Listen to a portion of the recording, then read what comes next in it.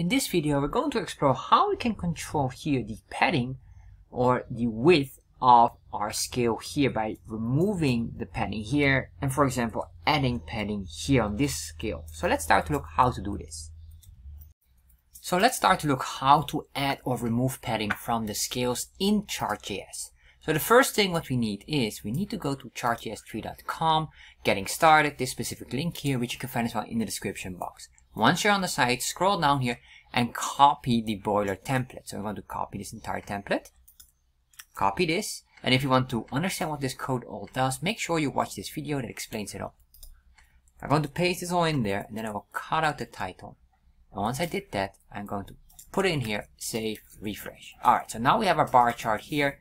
What I want to do is I want to maximize this bar chart by 80% so it has a big size. Alright, so once we have this, what we want to do is we want to control here to increase or decrease the padding basically around the scales here. So how to do this? We go down here and then in the y-axis, for example, put a comma here and go and say here the ticks because we want to pinpoint the ticks because there we can control that, and all we're going to say here is padding.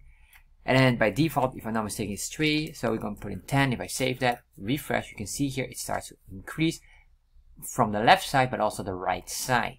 So we can do this even 20. You will see it even more clear. There we are. So let's start to reduce that or remove it completely by saying 0. There you are. So now what happened is we have the tick marks directly attached to the scale here.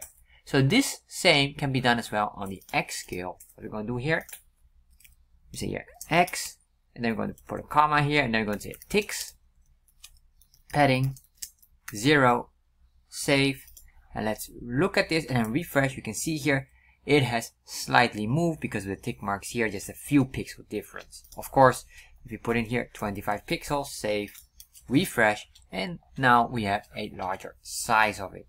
So this is basically the way how you can control the scales to make them more narrow or extend the size of it.